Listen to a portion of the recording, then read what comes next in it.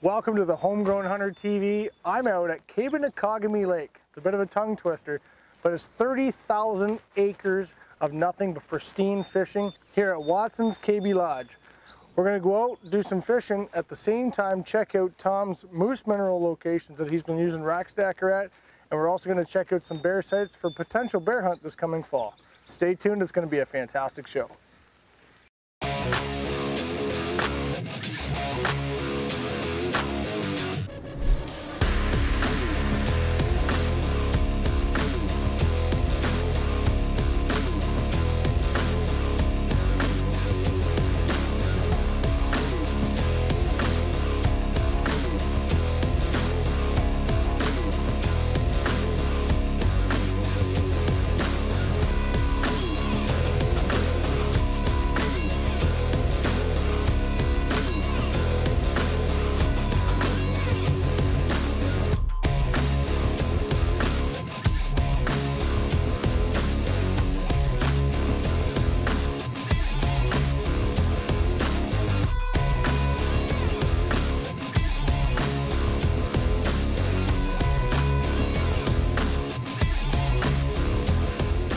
Homegrown Hunter TV has been brought to you by Rack Stacker Brand Products, Canada's leading big game attractants company. Campbellford Chrysler, a small town dealer with a huge inventory. And Huckabones Equipment, Ottawa Valley's Kubota dealer. And these other fine sponsors.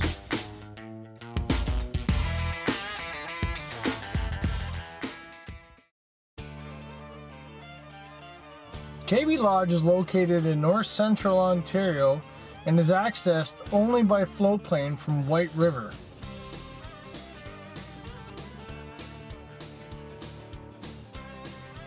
I was invited out by Tom Watson to check out his moose and bear setups while enjoying some downtime with my son Logan, my nephew Carson, and warehouse manager for Rack Stacker Tyrel and Steve.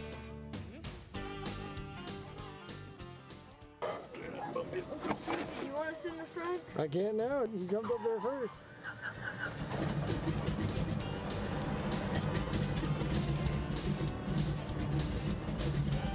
This is going to be a first time for any of us to be on a fly-in trip, so we are all very excited. We flew in a beaver that was led by a very comfortable ride for all of us to get to the lodge.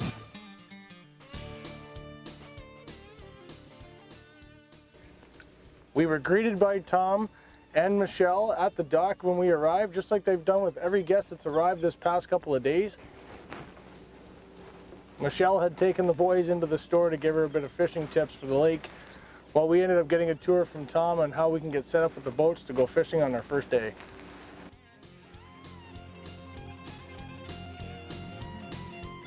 Tom is very well equipped for the day on the water. Boats were outfitted with everything else we needed.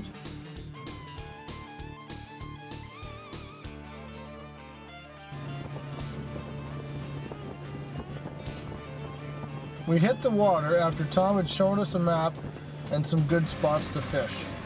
We were into the fish almost right away. Carson landed his first pike of the week.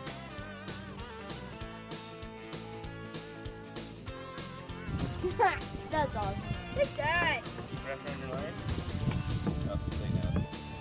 Look at this guy! And this is why I wanted to go with Tyrel.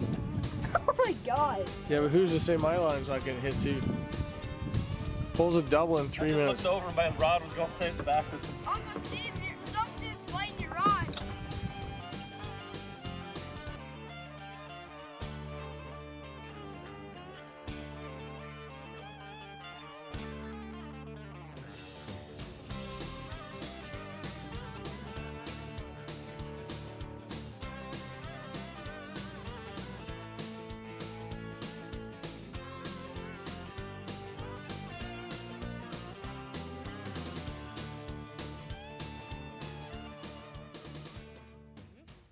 Our family history started in 1946 on this lake when my father came back from the Second World War and established Pine Portage up north end of the lake. In 1980, he bought what is now Kaby Lodge. And it's been our family ever since. Michelle and I bought it in 2009 from my family before my parents died, so it continued on the family tradition that we had in tourism. So the amount of cabin space we have here at Kaby Lodge is, I have 7 individual guest quarters in 6 cabins. We can house approximately 48 to 52 guests quite comfortably. And we offer both American plan in the lodges, where all of your meals are included in your package price, or you can have housekeeping, where you have the option of bringing your own food and doing your own cooking. We do everything from a 2-day stay to a 7-day stay or longer. It really depends on how much time you want to come and have some great fishing for. We price everything out in Canadian dollars, as we are very proudly Canadian owned and operated.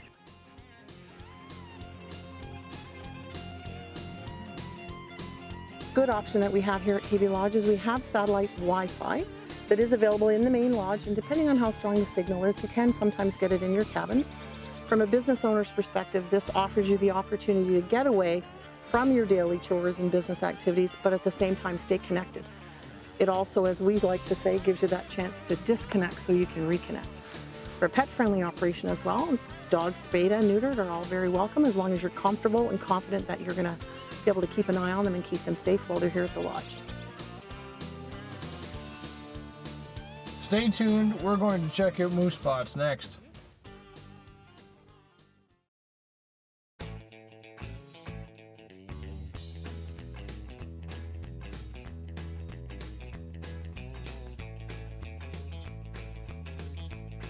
Tom was teaching the boys how to catch fish right off the dock so we could have lunch that day. One of the things that Watsons take pride in is their shore lunches. Within an hour, the boys had caught lunch with just a jig and a minnow. Right on the dock, Get them over the dock. Always drop the line, okay? There you go, pick it up. You're smoking them now.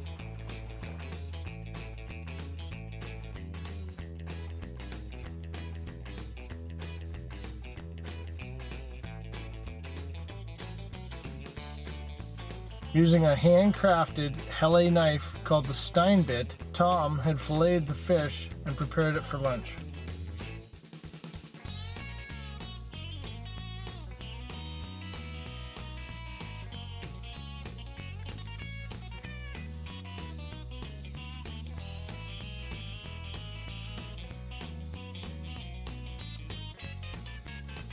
It's been a lot of years since I had the chance to sit down on a shore with family and friends on this type of setting. It was very relaxing and the food was absolutely delicious.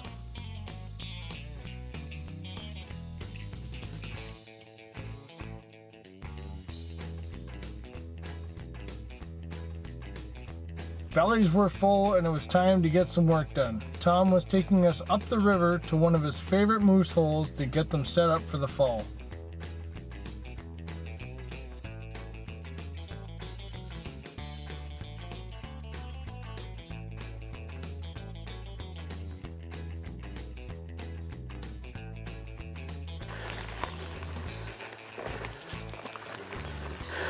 Well, here we are at the spot where I was telling you about, Steve, with the rack stack where I first tried it out. I call it my toothpick tree for the moose. Going to use good old heavyweight again. I'm going to walk back in here. It's only in about 40 yards. I like to keep it nice close to the edge of the water so that moose have access to it. Great feeding areas around. They bed in this area. Great crossing area. So let's take a walk back in there. I'm going to show you toothpick tree. And this is rack stacker.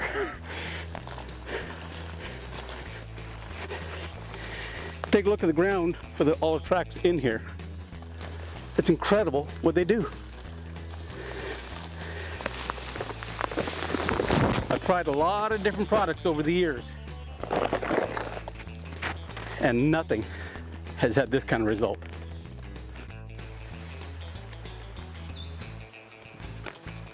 I'm going to put down a little more magic.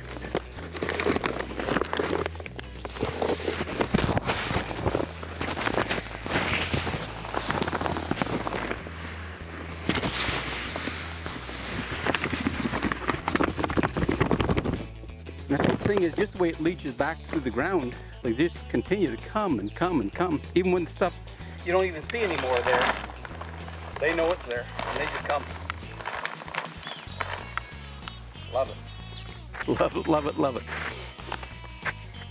Well, what it is, as you can tell, the bottom side of it is all excavated out. And when the bulls are coming in, their antlers are rubbing against the side and just absolutely tearing it up as they're busy trying to get at the mineral. And they're both sides. I've got pictures of these guys coming in, and you'll have a moose on each side working at the lick together. And it's one of the few times you can actually find bulls really working together on a site. And say they just get their antlers against it. They're not really rubbing intentionally against the pole. It's just what happens is they're so busy feeding on the mineral. They just get desperate for it, and well, you can see they just dig a pit and just antlers in the way the whole time. Got some pictures of moose in June and early July when they're coming into the mineral, and you got these little knots, and they'll catch the velvet and tear the velvet, and you'll see blood all down the thing because they're so busy at it, they ignore the fact that they've actually cut themselves trying to get the mineral. That's probably what causes the wound in the antler, right? Could well be, yeah.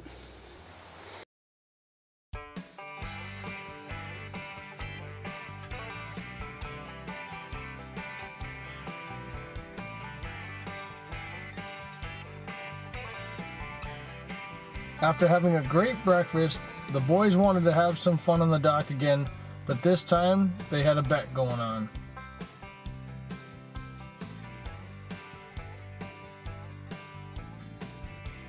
Okay. That's the newest bet, by the way. Yeah, we have to kiss the kiss. Right on the lips. No, I'd bite my lip. I just have to kiss it on the lips. Wherever you want. There you go. Kiss away. Logan, I'd pull it myself because he might. That's disgusting. Oh, good. Well, the guys got lunch. I had a chance to talk bears with Tom.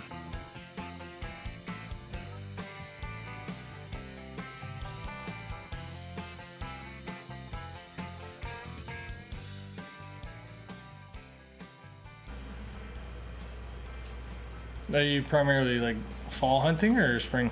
Fall. Yeah. Combination thing, I can't get in here in time to start baiting for the bears in the springtime to have what I consider offering a good chance of success for the hunters.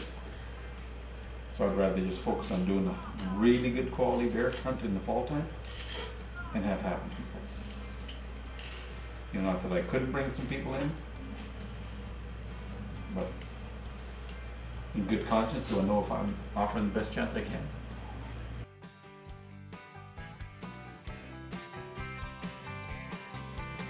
Rackstacker also has bear bait products that we had brought in for Tom to use for his clients this coming fall. He said he would go show us some spots, but first we needed to try a delicacy called the Kaby broil.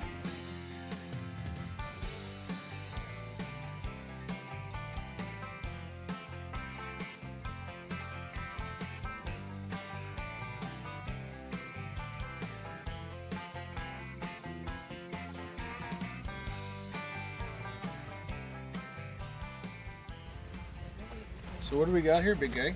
This is called the Kaby broil. Okay. And what we have is, of course, fresh fish. We have onions, canned tomatoes, lemons, oranges.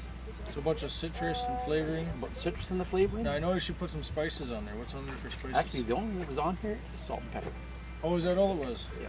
The other spices are for the potatoes. And this is obviously homemade, just fresh bread. Homemade bread. Homemade bread right here at the lodge. Fantastic. Try to enjoy that. I can smell it. It smells amazing.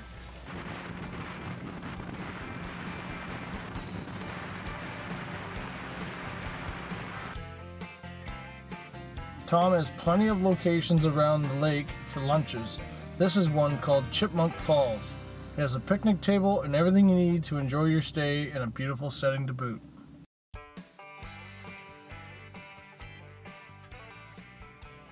We just put the heavyweight down a couple days ago, and we've already got results. Moose have been in here. I know the bears have been back in the backside as well. You can see the fresh moose tracks. This is a travel route that moose like to walk up and down the shoreline. They got feeding or bedding in behind us. They got feeding area just on the other side of us. Of course, right on the lake shore, so it's a great spot. If you come over here, I'll show you what the moose have done to this stump, or what's left of this stump. This is where we work the heavyweight, and they've just gnawed it down to nothing.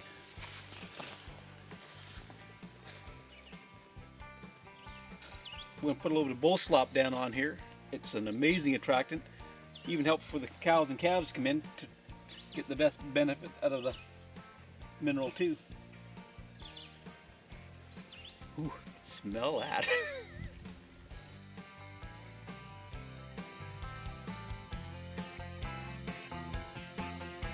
Tom has a standard setup for his 45 baits that he runs for his clients. He's going to explain his setup.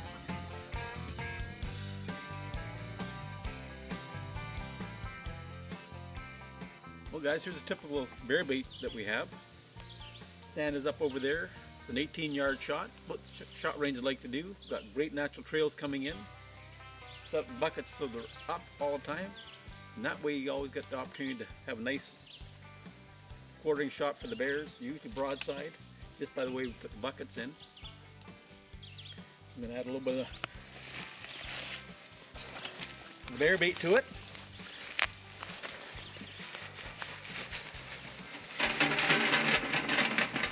Oh, smell that. And then we always just throw a little bit of a cover on top to keep the crows out of it, crows and the ravens. Has a little bit of added incentive. Got some of the bear slop. Ooh, buttered popcorn. Everybody's favorite.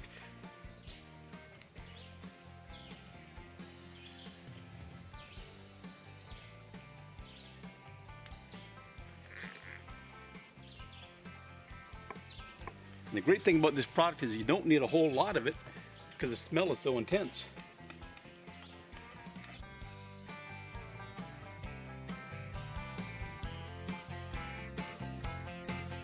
We had seen plenty of bears at Kaby Lodge during our stay, and if you're looking for an exciting hunt, reach out to them today.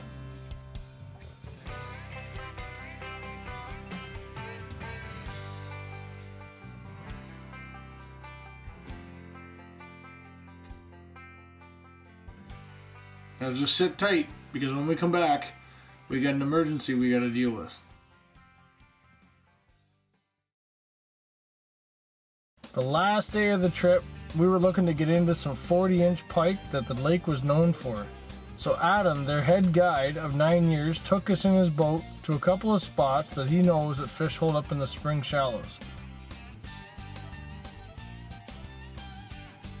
We were going to start short walleye catch in the morning, then move on to pike in the early afternoon.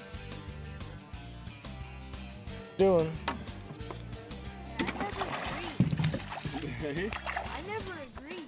I never agree. He knows he's out $5 now.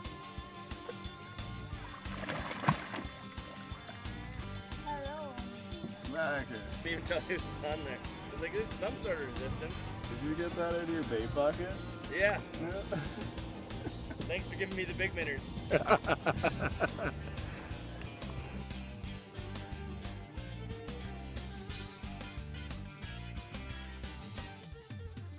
Here messes the fish finder up a little bit. But looks like there's fish on the bottom down there.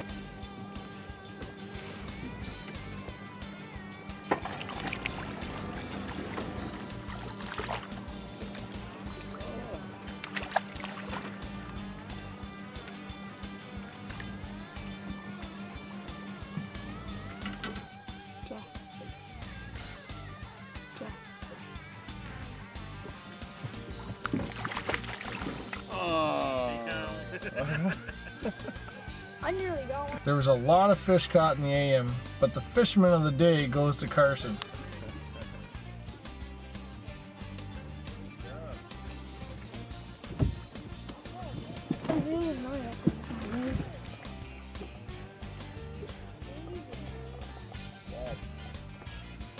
Just drop it.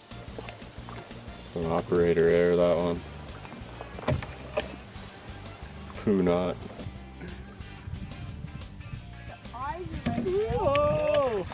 Carry your arm out. There you go. He was landing them over and over. And I caught my fair share as a cameraman too. Oh, nice.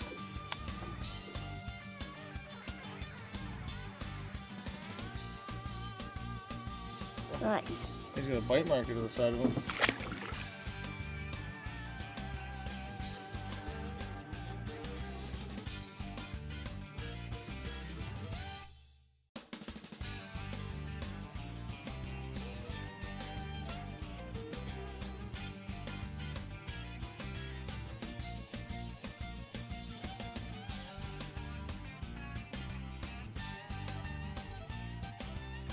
Just after lunch, we headed out for pike in the shallow bays, but they didn't seem to bite much. A couple of small ones were caught until this happened.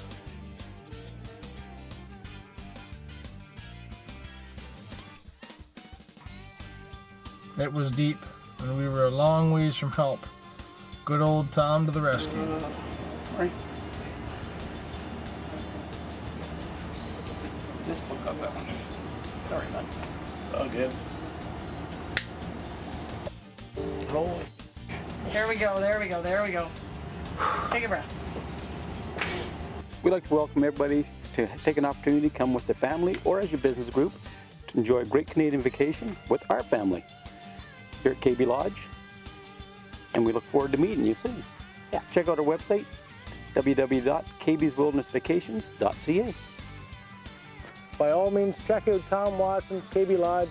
It's a fantastic time, incredible fishing opportunities, and an experience you'll never forget. I'm your host, Steve Elmy of the Homegrown Hunter TV. Thanks for joining us, and we'll see you next time.